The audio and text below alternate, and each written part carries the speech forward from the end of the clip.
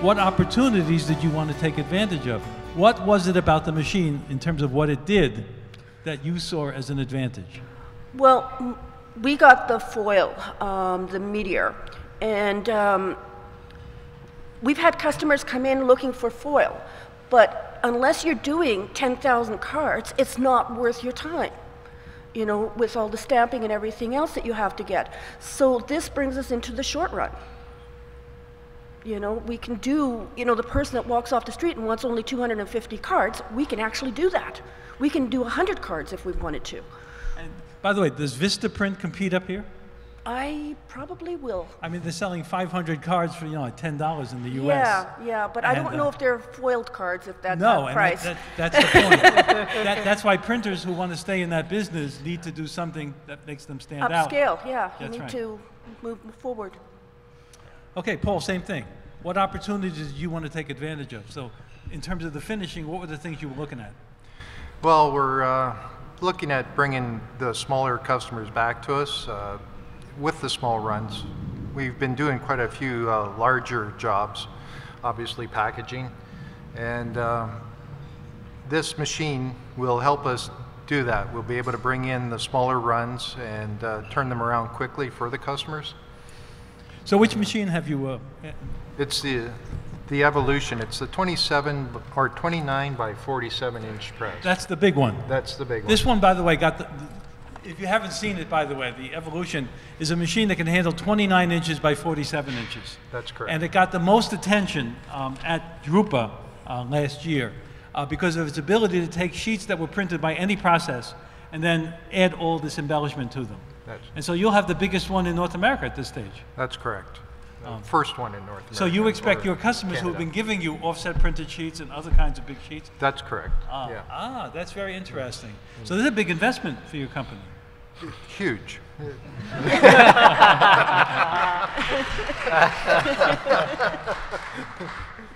No, it says a lot about a manufacturer that you had enough confidence to make this kind of an acquisition. Okay, Patrick, same question. Putting in this equipment, as I mentioned earlier, I really want to put life back into print. And we already offer a lot of services to our corporate accounts, and they come in with ideas, agencies with ideas. But with this new MGI jet varnish device, as mentioned, we can do shorter runs. Everything is more unique. And because we put in the variable data feature of the machine, so that we can have every sheet coming off the press with custom foiling, that really just, you know, sets us apart from other people that can offer the same service. By the way, there was one offset manufacturer of a press that had foil capability on it. And they really got the whole industry interested in it. But it was so ineffective and costly that it all died. So you're now coming back with digital technology to do the same thing. And I think that's what makes this equipment unique, is because it's that one of one. Be able to make that one card different to everyone else's. And as Frank mentioned earlier, you know, you're not selling 1,000 one, you're selling one of 1,000. It's you know, egg or the chicken first kind of thing. But this is really a device that really caught our eyes, and we wanted to dive into it. Christine, same question. Well, I think I can speak from experience because I'm the only one here that can do it right now. But that's short-lived, I recognize. What she's saying is many of the other panelists, their machines are on order. But we've had our machine for a year. Actually, April 1st was our anniversary date, and it's allowed us to really expand our market because, yes, the business cards and all that are a wonderful offering that you can give something that's really special, but also being able to educate your clients. And Frank mentioned this, like with direct mail, for instance, the variable data component will, you know, boost you 21%. You add augmented reality to that, you're at 37%. With the tactile finishings that I can provide with the varnish or the foil, you're over 50% better retention, as you know, opposed to just a direct mail postcard. So I can go into a client and I can say, that's a great postcard, I'll print that for you, no problem. But I can also do this, this, and this, that's really going to make that postcard work for you. And so I think it's just a matter of educating your client on what you can give them. And I think the whole tactile experience of the foil and varnish is an easy sell. I mean, once I start educating my clients, I really don't have to do much past that, frankly. Let me ask you a question that's not on the list. You've now had it for a year or so. Yes. How much has your business increased over that period of time? Well, 6 weeks ago I would have said 25%, but after we just ran a rather large job, I can say we're probably at about 35%. That's impressive. Ashraf. As we speak, our inkjet 3D varnish has been installed right now in Edmonton.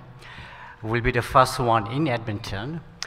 I've been in Edmonton for the last 40 years and 28 years in printing industry. So I know quite a few commercial printers, as well as other contacts that I feel that this will enhance, this will bring up new revenues, opens up new doors, new clientele. For example, doing business cards in the old ways, raised printing. Customers say, can you do two-sided raised? And we always saying no. And this way, now we can do that. Customers asking, well, you know what, Vista Printing can do this can you do that? And I said, you know what, it's coming. It's coming. We want to do everything locally and keep the revenues locally. And by doing so, being the new technology, I find when you have a good staff working for you, and they need some kind of motivation to learn new stuff. And so they tend to be with the company for the long run, because they know what you're thinking is to move forward. And so these advantages internally within the company as well. Well, you have good staff, you want to maintain, but you have to give them something in return. They learn something new. So it's a good marriage, I would say.